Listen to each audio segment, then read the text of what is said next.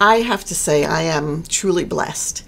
While I have my makeup line now 23 years that I've created, long before that, I'm proud to say, I did television makeup for both TV and film. And one of my proudest moments was working with some of the great lates, the legends and the luminaries. And I have stories, that when I did their makeup, I didn't realize were going to become stories that would last me a lifetime. I was young, I was just running and trying to catch up and get ahead of myself. So I have archived a number of the celebrities that I've been so fortunate to have worked with. And right off the bat, one of them was Audrey Hepburn. And when I was told that I would be doing Audrey Hepburn's makeup, I thought, oh my gosh, how can I possibly measure up to the way we remember Audrey Hepburn looking? But then I remembered, this was a different time in her life, and she actually was ailing at that time. And so I did a very classic makeup. I certainly didn't do Breakfast at Tiffany's, but it was just about evening out her skin and giving her a little color on her cheek and lip, and then just putting a little bit of liner to create that classic eye so that you saw her eye, and filling in her brow a little bit. It wasn't about mascara or lashes. This was not about glamour. Boy, oh boy. And she was so kind and lovely. What an elegant lady. Okay, this may scare some people because it actually scared him. So Paul Newman, this was a time I was doing him for an interview in New York. Beside, classic, beautiful ingenues, I did a lot of celebrity men.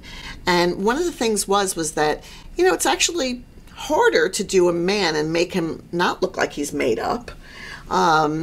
So I sometimes I fudged it, sometimes it was like I did very little, and then sometimes I did a little too much, and that was what happened in this case.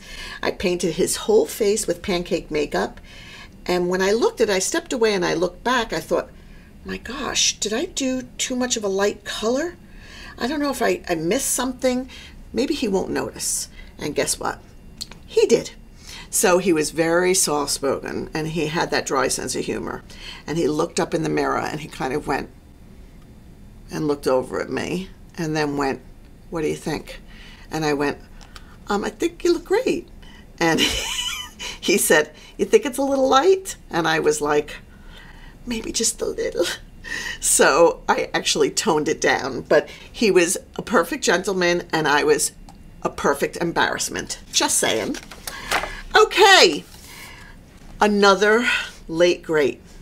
How many of you recognize the beautiful Ginger Rogers? So I have two quick stories here. Again, this was later in their lives when they were being interviewed for the work that they'd done. I was so nervous doing her makeup. She was very intimidating, a very strong force, and not because she said anything, just you felt her presence. And I remember I was starting to do her eyebrow, fill in her eyebrow, and she went like this to me. And I went, I was trying to figure out what that meant, and then I realized she wanted to do her own eyebrow. And I was like more than happy to let her do it because I didn't want to make any mistakes. So I handed her the eyebrow pencil, and she was a bit shaky, and she started filling it in, and it was not good, but I didn't care because I wasn't going to get in trouble. And actually, I got paid the biggest compliment of my life. She said, "You're going to be very special one day." I said, what? Yes, you're going to be a very talented makeup artist because you let me do what I wanted to do. And most makeup artists don't let me do that. And she should only know that the reason why I did it was because I didn't want to do it. But then I made sure that my leg touched her leg.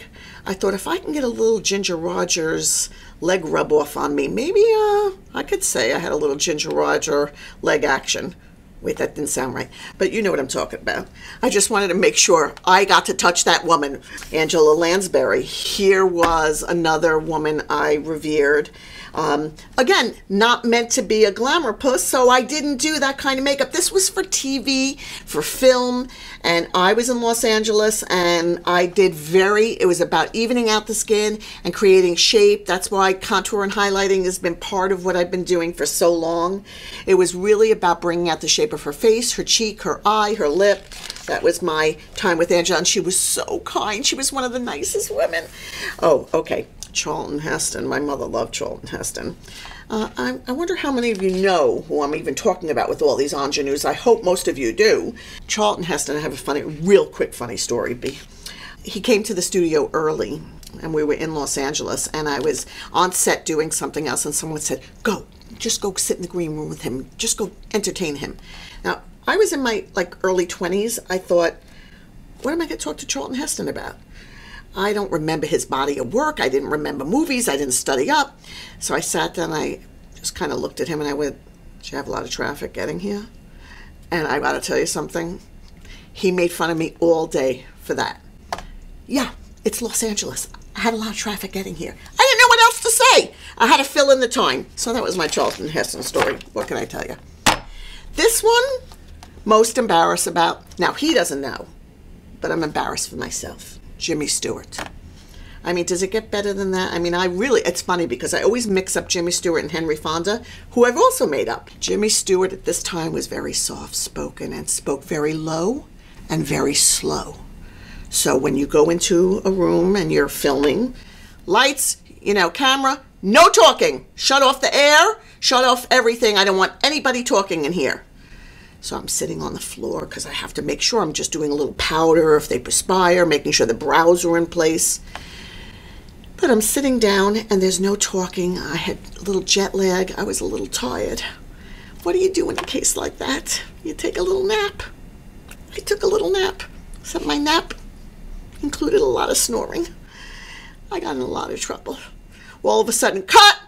Who's snoring in here? It was me. He didn't see, so it didn't matter.